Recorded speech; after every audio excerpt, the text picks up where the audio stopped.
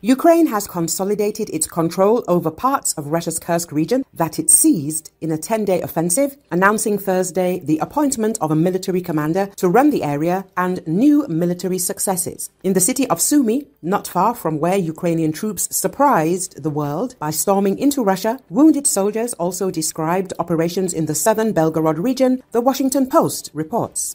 It is noted that this suggests an even larger scale of the offensive, which changes the perception abroad that Ukraine has found itself on the losing side of the conflict. In contrast to the relatively easy time Ukrainian troops had in Kursk, including news of another 100 Russian soldiers being captured, the fighting in the Belgorod region was fierce. 3 soldiers, including a commander, described how they were sent to Russia after months of deployment along the border.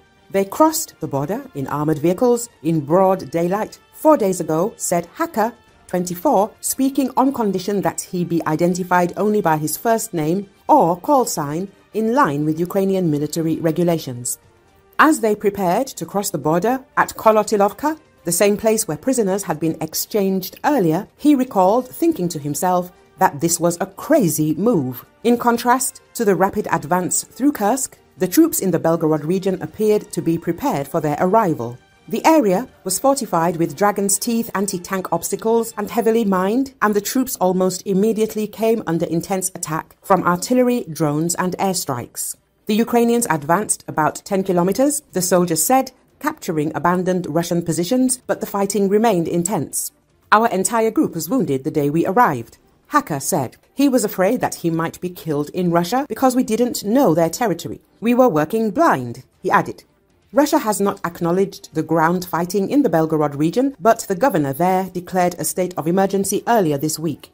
The shelling was so intense that survivors were forced to take refuge in Russian trenches for several days until armored vehicles arrived on Thursday morning to evacuate them for medical care. Among the 6 evacuees was Commander Sergei, 48, whose right leg had been severely injured by a drone more than a day earlier. He underwent surgery immediately upon arrival in Ukraine. We were being shot at by everyone, he said.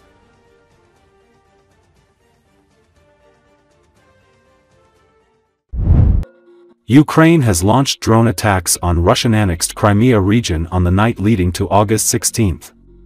A ferry crossing in the port of Kerch, as well as a boat in Chernomorskoye, have been struck during the attack, Sergei Brachik, head of the Public Council under the Odessa Regional Military Administration, said. Ukrainian telegram channel speculated that Panzer S-1 air defense system could have been hit in the area, although these have yet to be confirmed. Russian Defense Ministry reported in its telegram channel that air defense systems intercepted or shot down 5 Ukrainian aircraft-type drones over the Black Sea. In addition, the department said that 2 unmanned boats at sea heading towards the Crimean Peninsula were destroyed. Images have been circulated in Ukrainian telegram channels, showing fire in Kerch Bridge in Crimea. Mikhail Razvoziv, the head of Crimea's Sevastopol city, wrote on Telegram that the attack began at about 1:38 at night. At 2:51 a.m., Razvoziv said that the military had shot down 3 drones over the Black Sea. No civilian facilities were damaged during the attack, Razvoziv said, with reference to the Sevastopol Rescue Service.